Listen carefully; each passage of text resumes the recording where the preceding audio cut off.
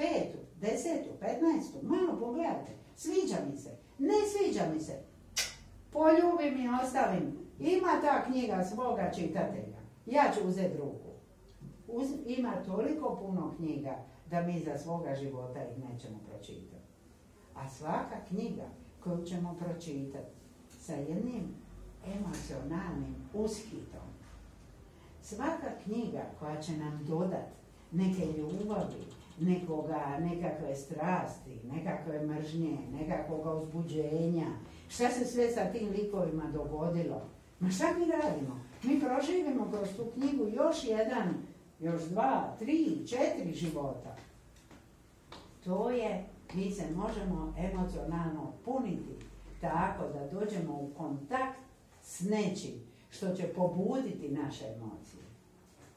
Nema ništa gore, znate kako govore dva Engleza koja godinama se ne razgovaraju. Kaže, oni uopće se godinama ne razgovaraju, jednom nešto promrse o vremenu kad se vide. To je, ja ne znam kako bi se rekao takav štos za našeg čovjeka koji će možda ovako napraviti ili ovako. Imao jedan čovjek koji je nažalost došao na pogreb svome prijatelju.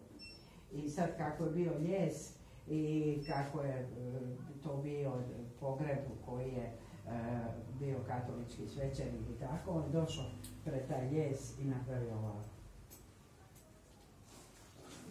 Ovdje ti znate. Htio je prekrižiti, ali ova druga ruka mu je otišla. Kako ćemo mi, koliko ćemo skraćeno pokazati neku svoju emociju? Dakle, da imamo samopouzdanja, možemo se emocionalno puniti. Ako se emocionalno punimo, stječemo samopouzdanje. Ništa od ovoga večera što ja vama govorim ne bi bilo da ja ne živim aktivno u fizičkom i psihičkom smislu. Ničega ne bi bilo. Možda bi bilo neko drugo predavanje, ali ovo ne bi. Ne može se njegovati samopouzdanje ni emocionalno se puniti ako nisi aktivan. Šta se ljudima dogodi? Zatvori se u 4 zida. Zatvori se uz mobitel. Zatvori se uz televizor kojega niti ne gleda. Mislim, gleda ga, ali ga ne vidi. Mijenja kanale. Treba biti aktivan. Kad smo u toj Zlatnoj ligi govorili o sportu, onda su me pitali, malo su to o sportu skratili, duže je bilo, jer je to bilo snimano u subotu, a bilo je prikazano u četvrtak. Kad smo o sportu, pa govorimo o aktivnosti, bolje ti je biti igrač nego navijač. To znači biti aktivan. A mi smo često navijači. Koji put i u tom navijanju bude puno energije i puno, ne znam, nečega se izmijeni, ali je sigurno bolje biti igrač.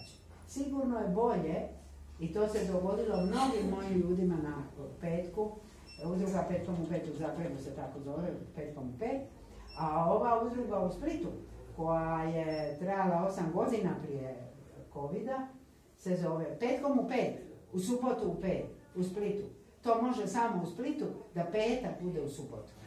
I možda se ljudima svidio taj kratki naziv i to je dolazilo ko Božji vrtalo. Znate, ne bi bilo dovoljno mjesta ni za stajanje, nego bi ona vanjska vrata, ljudi bi stali pred vratima.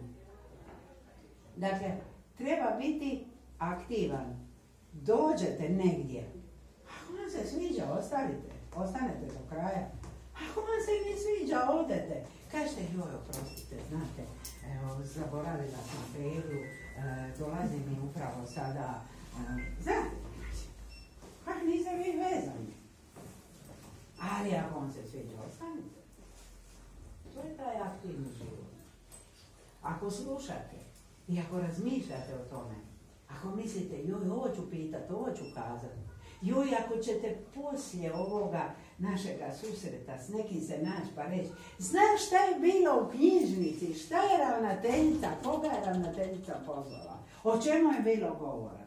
Ako vi to ispričate, znate kako se zapamti vic? Tako što ste ga nekome ispričao. Znate kako se zapamti šta je psihičko zdravlje? Tako što ste to nekome vi ispričali sa svojim riječima. Aktivno življenje. I četvrto, zeleno srce je najteže objasniti. Već sam snimila video, znate, na YouTube-u možete pogledati. Nije to valjda moje? Već sam snimila na YouTube-u ove sve 4 pretpostavke zdravlja, to su kratki videi, ako vam se bude dalo, otvorite i pogledajte. Četvrto, zeleno srce je nešto što je možda najteže shvatiti. Nekim ljudima. Već vidim u komentarima. Kaže, nisam dobro razumio šta je to u stvari čuvanje granica. Ima nas ljudi kojima treba vremena, znate. Kad sam ja to izdala, tu knjigu, i kad su moji kćeri shvatili da piše čuvanje granica, znate šta su mi rekli? Javila se prava.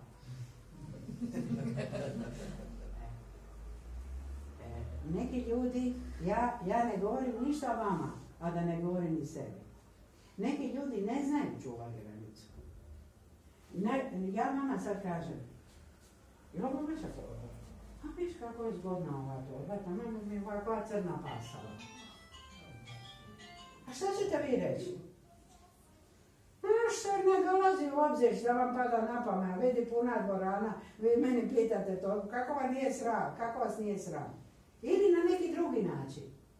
A neko bi rekao, i to mi se već događalo dok sam pisala to. A eto vam je. Ja kažem, pa šta je vama? Jeste li ljudi? Pa ne dam da niko gazi moje srce. I ne dozvolim drugoj osobi da bude bezobrazan. Ne samo radi sebe, nego ne dozvolim radi te osobe. Znate, ako vi meni ne date u torbu, vi se meni pomogli. Da ja ne budem takva koza, koja nam pred 30 ljudi žica nekome. Ja sam namjerno uzela taj primjer da bude neugodan, da je vama jasno da je to neugodno. Ja se sjećam kad sam počela studirati, znate, da je već na prvoj godini, u prvom semestru, bilo mojih kolega koji su dolazili na fakultet u leptir mašni ili barem u kravati, u sakovu, sa taškom, znate. Oni su, maknite se kolegice, ja ovdje sjedim, znate. Oni su odmah sjeli u prvi red, oni su se odmah javili. Ko će semi, nije rekao profesor, semi, on će seminar, a ne zna ni šta će profesor reći. To su ti koji jako dobro čuvaju granice i jako se dobro guraju. Jer ne možeš drugačije čuvati jako dobro granice, ljudi misle, nego tako da ove malo ti gurneš. Ja ne govorim o takvom čuvanju granica. Samo kažem da je moje iskustvo da se ljudi, skoro bih rekla, tako oštro dijele na te dvije skupine.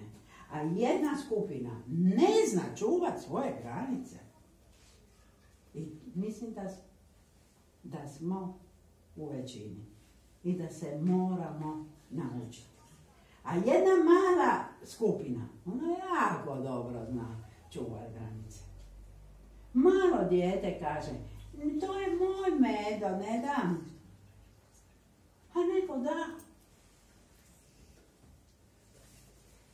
Kad se pjeva neka pjesma i kad me varaš s tobom lipo mi je, mislim, ja se ječim. Nije mi lipo. Nikako mi nije lipo. I nije mi lipo gazi srce moje. I ne smije niko gaziti vaše srce. I ko k meni dolazi na posljedku? Osobe koje nisu sačuvale granicu. Kojima je neko okrutno prešao tu granicu.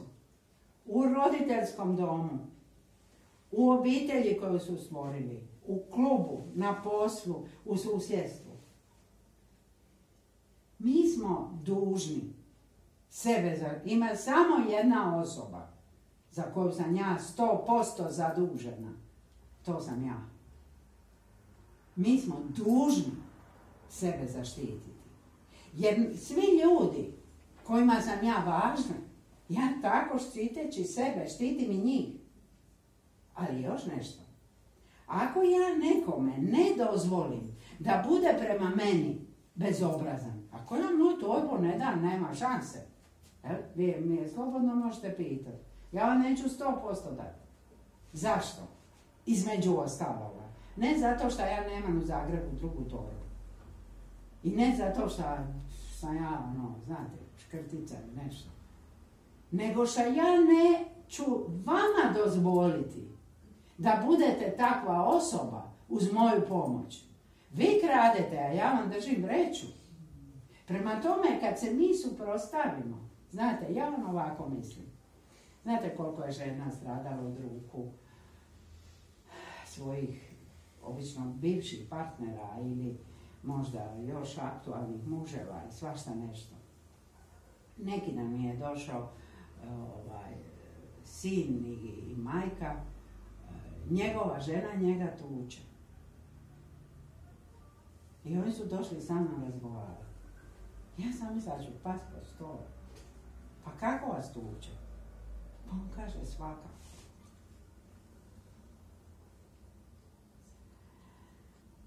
Kad je neko nekoga, baš definitivno, nažalost, jeli, krajnje, ne da se popraviti, jel?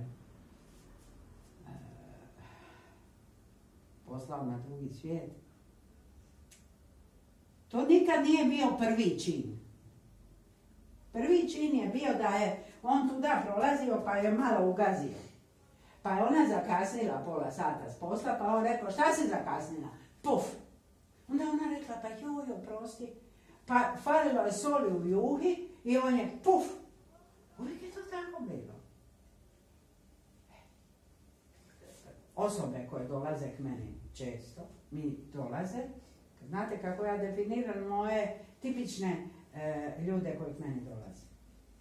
To su pametne dobrice, koje mene dolaze pitati kako bi bili još bolji.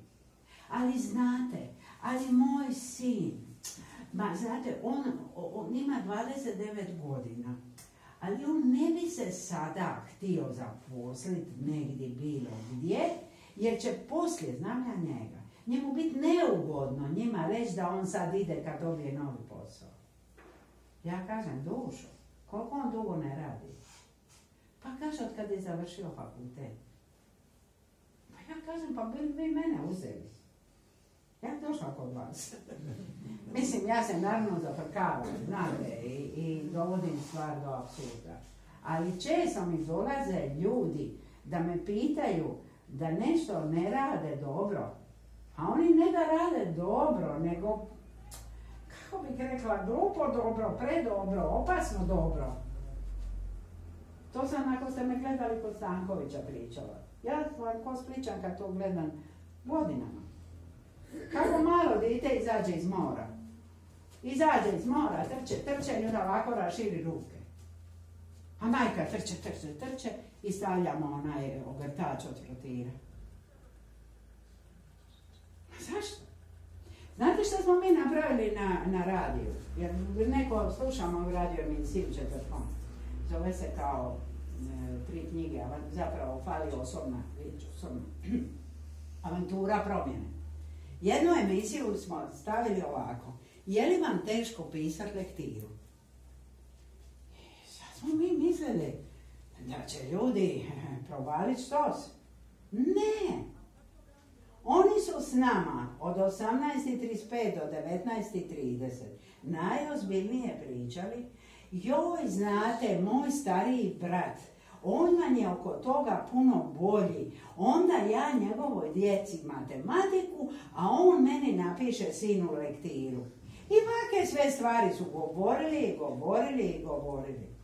I ovdje jaka je teška lektira, znate, ali znate kako sam se snašla?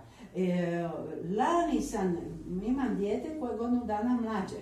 onda kako napišem za njega, onda mi za ovo dijete kako napišem za starijega, onda mi za mlađe dijete ostane lektira. Ja se mislim, nas dvije se gledamo, Dubravka, Družinec, Ricijaš i ja, a ne možemo se smijati, a ne možemo se ni načuditi. A danas mu pišeš lektiru, danas mu, da se on slučajno ne bi, ne znam šta, prehladio, umorio, to oblači taj ogrtač. Ne znam šta bi mu moglo biti. Pala bi mu kruna sa glave. A zašto govorim kruna? Ne govorim vam bez veze kruna. Bili su mi obitelj i oni pričaju o svom sinu i zovu ga kralj. I ja, kako se ja volim zaprkavati i na ironičan način nešto objasniti, ja kažem, a kako ste mu to glupo ime dali? A oni meni govore, vi ne razumijete, nismo mi njemu to ime dali, nego se on tako ponaša, pa ga mi zovemo kralj. Pa divan je pamet ljudi, šta radimo? Kako će doći ona princeza iz susjedstva koju njezin čača zove princeza? I sad posluga će umrijeti jednoga dana, a princeza i kralj kad se spoje, oni će biti jako nesretni. Nema posluge. A nije svak Meghan Markle i Kate Middleton. A nauči ga raditi. Godine idu, neće se zaposliti, traži posao u struci, pa neće ovo, pa neće ono, pa se onda zatvori u kuću, pa uopće nigdje ne izlazi, pa oni umiru od straha, pa gladanje. Onda mu ispod vratiju gurnu novce, jer on kad oni kucaju ne otvara. A prvo su mu kupili stan. To su ljudi koji ne znaju sami, a nisu ni pročitali kod mene, čuvajte granice. Čuvajte granice. Nemojte dozvoliti ni sinu, ni kćeri, ni mužu, ni ženi. Ne smije vas niko udarati. Ne smijete biti rob nikome. Znate kad je Spartak se pobunio protiv robstva? 3 stoljeća prije nove ere. A još ima robova. Eto, to je ta moja ideja čuvanja granica. I tako sam ja napravila te 4 pretpostavke psihičkog zdravlja. I onda sam zapravo vidjela da ljudi koji k meni dolaze i da ja sama, da još nešto fali. I onda sam se odlučila na 5. zeleno srce. Znate, ljudi vam često govore o intimnosti i pod tom riječi podrazumijevaju ono nešto što se ja više ne sjećam, znate kako se prave djeca i to. A piše iz biologije, učili smo, ja? Ali nisu vam to intimni odnosi. Intimni su odnosi, kako je rekao pjesnik. Inače, puno nekih stvari bolje znaju pjesnici nego psiholozi. Još jedan razlog da se primi knjiga u ruke. Kad smo u knjižnici i kad nam je to na dohvat. Dakle, pjesnik je rekao, pričaj mi tiho, pričaj mi najtiše. Samo ja ću to znati. Samo ja. I niko više.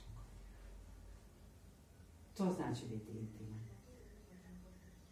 Intimno je kad vi kažete susjedi sa drugog kata da on je jučer Mare ukrala mobitel sa stola dok ste vi išli skuhat kavu.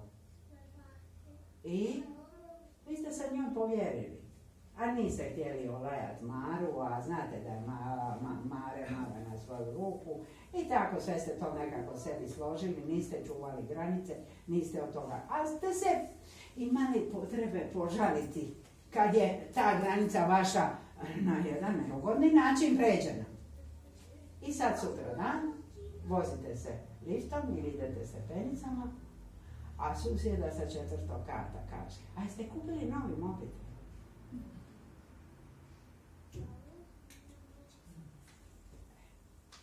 Ta sa 2. kata nije vaša osoba od povjerenja. Ne samo da trebate vi imati osobu od povjerenja, nego vi morate biti nekome osoba od povjerenja.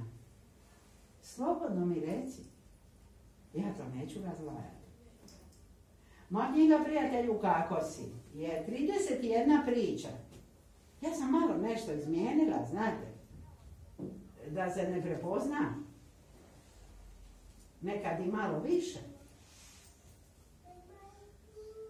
Ja kad kažem neka se ovo snima, mene. Uvijek trebate prema drugim osobama poštivati njihovu privatnost i biti im do ruke u tom njihovom potrebi i postupku čuvanja vlastite privatnosti. Ako imate nekoga u koga imate povjerenja i ko u vas ima povjerenja, imate 5. zeleno srce. Eto, to vam je kako ja vidim psihičko zdravlje. To se psihičko zdravlje će izaći, ja se nadam, kad bude novo izdanje. A u 9. knjizi mojoj 9 vježbi opuštanja se to psihičko zdravlje proba malo popraviti i sačuvati na onu foru gumenih gaća. Znate, ništa ne kopat po duši ni po srcu, nego samo dati jedan lagani vanjski način da se malo opustimo. Ima odlične recenzije, knjižnica. Profesorica psihologije je rekla da je to što u njoj piše, da je to u skladu sa znanosti i psihologijom.